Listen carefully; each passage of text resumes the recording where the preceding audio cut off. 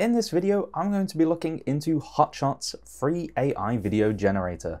I'll share with you my favorite prompts and show you what Hotshot does better than other video generators. Plus, I made a short film using videos created in Hotshot, so stay tuned for that. Okay, let's get into it.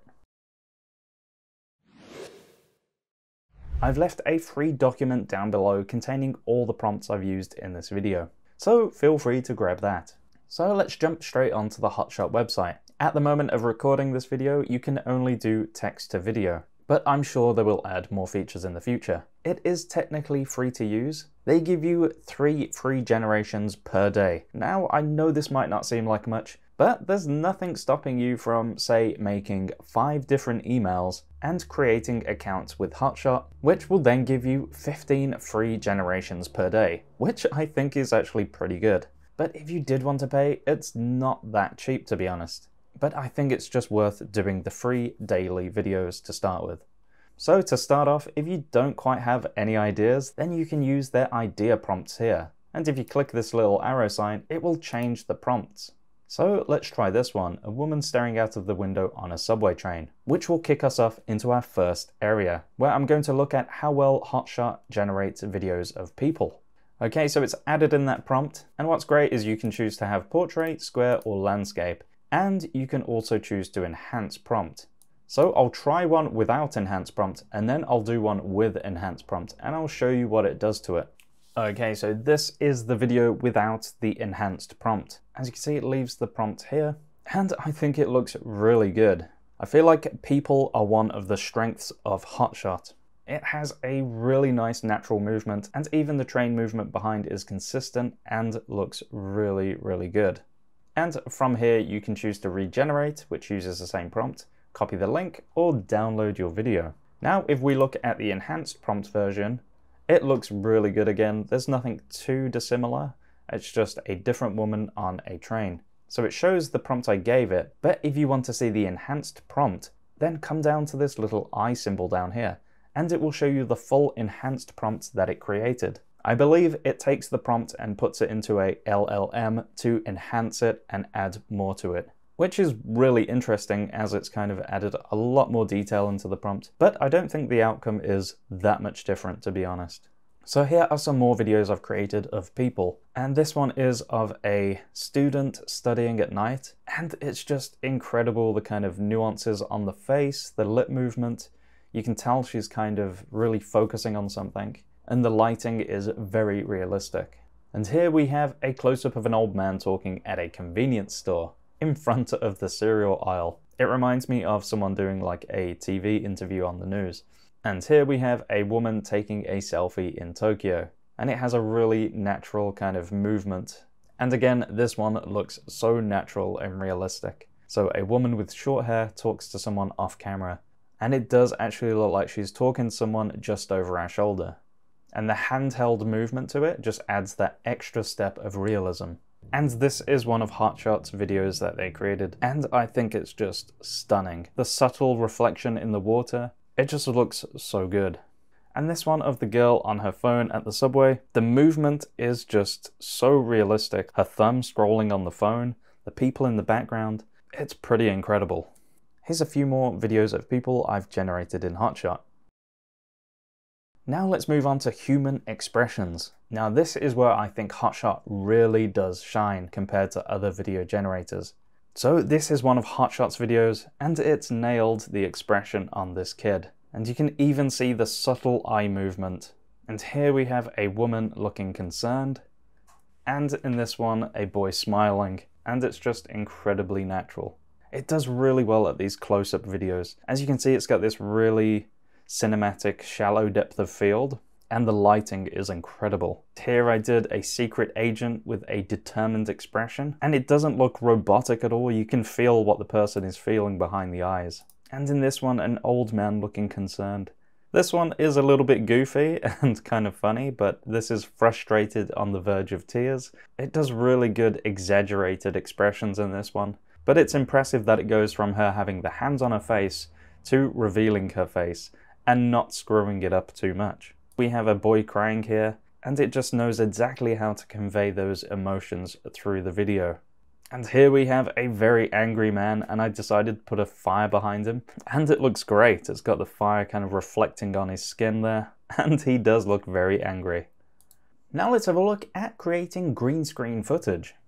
So this is great if you want to add an element into your video. Like this example here, I put a prompt of a burning fire with explosions, green screen background, and then you can use your own video editor, or you can use a free online one like CapCut and drag in your video file and then come to Smart Tools and either use Auto Remove Background or Chroma Key. And then you just select the green color and it will get rid of that background. Now you can change the intensity of it, but you've got to be careful that you don't put it too high. And there you go. It's not perfect, but it gets the job done. And here's another video that I did of a moon slowly spinning on a bright green background. And I'll add that one in. I'll come to Smart Tools. And for this one, I'll use Auto Remove Background. And there you go. We have our moon. Like I said, it's not perfect, but it's kind of cool if you just want to add something into your videos. Now, continuing on with effects, let's have a look at how well Hotshot works with creating visual effects. Hotshot works really well with elements like fire, as you can see in this one, and the prompt is a ball of flames in a market, and it illuminates the scene in a really realistic way. And here's another fire example. So we have a vortex of fire is swirling through an abandoned warehouse, and it's a really unique looking video with some realistic fire and smoke simulations. And here we have a tsunami coming through an alley, and this looks incredible. The water wave simulation in this is just so lifelike, and yeah, it's very, very impressive. So this one is a similar prompt, but with the wave coming towards us. And here is some impressive smoke simulations. So this is an erupting geyser. Even the light coming through the smoke on the right-hand side just adds a bit of depth to it. And I love this one, so I chose to do a portrait style video on this one with an erupting volcano. And the smoke coming out the volcano looks insane. Yeah, I'm really, really impressed with how this one has come out. It looks like someone's just taking phone footage of an erupting volcano. And here's some extra VFX shots. Now let's have a quick look at how Hotshot deals with text. Now, this can be a very mixed bag. As you can see with this video, I used a prompt of a person holding a sign that says hello, but it doesn't have the correct spelling, even though it's good animation on the video. And again with this one, it's a really nice looking video. I told it to spell out atomic. It hasn't spelt it properly. It's put aponic for some reason. Yeah, so I think it's still got a bit of work to get the spellings right, but sometimes it can get it right. Like in this one, it's a bear in a grocery store holding up a very good sign, and it's got the correct spelling. So maybe you just have to do multiple prompts for it to get to work. And here's another video. And it looks like the kangaroo is holding up a subscribe sign, which isn't completely spelt correctly, but you get the gist. So if you could subscribe, that would be awesome. Now let's have a look at how well it works with landscape shots. It does a really good job with environmental landscape shots, like this one here, which is a drone shot flying over an Amazon jungle. And this one, which is a nice kind of slow panning shot over a rainforest. And here we have a stunning video of epic mountain peaks reflected in a lake. And it has this really nice movement, kind of like the drone is flying towards the mountains. And you get that sense of scale with these mountains. And they just look incredible. And this epic shot of a camera slowly panning up to reveal the volcano, which is also reflected in the lake. And here we have a drone shot flying over a snowy forest. Now let's have a look at how well Hotshot works with animals. This is another area that Hotshot works really well with. We have a woman cuddling with a dog, and it's a really nice cozy video. But I think the proportions of the dog are kind of off, as it looks very big, and her hand is kind of morphing into a dog hand. But other than that, I think it looks really nice. And here we have this cinematic slow-moving shot of an iguana, which looks incredible. Here we have some golden retriever puppies wearing chef outfits cooking in the kitchen. And here we have a really stealthy looking snake kind of weaving through the bushes. It looks like it's come straight from a documentary. And you can also anthropomorphize your animals. So here we have an anthropomorphic cat holding a beer in a realistic style. And it's pretty cool. And here's another anthropomorphic cat who's taking a selfie in Paris. And you can experiment with different styles as well. So here we have this kind of creepy looking claymation style video. And it does a really good job of recreating that soft clay kind of look. And in this one we have an illustrated comic book art style, and it does a really good job of kind of emulating that art style.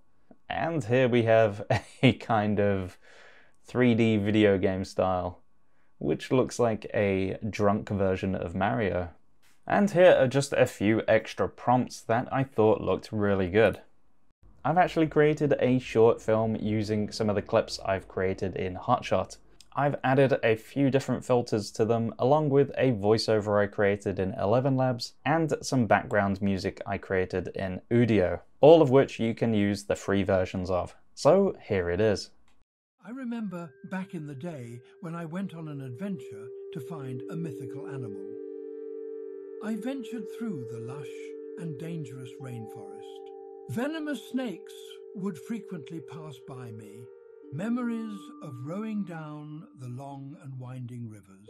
I could feel the peering eyes of the wildlife as I passed by them. I wondered what they thought of me. Hopefully, I did not disturb their peaceful lives. These animals brought me much joy. I remember it like it was yesterday. I finally found the rare and majestic Azurian eagle.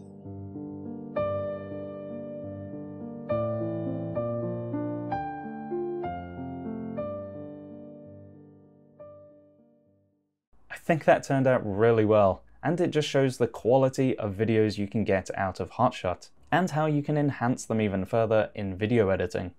Okay, so we've reached the end of this video, and I urge you to go try out Hotshot and test out the free video generations they offer. I think it's well worth a try. Remember to grab the free document containing all the prompts down below. And if you have any tips or tricks or prompts you would like to share with the community, leave them in the comment section. And we would really appreciate it if you like this video and subscribe to our channel for more videos like this. If you'd like to check out one of our other videos, then please click the image you can see on screen. Thanks for watching.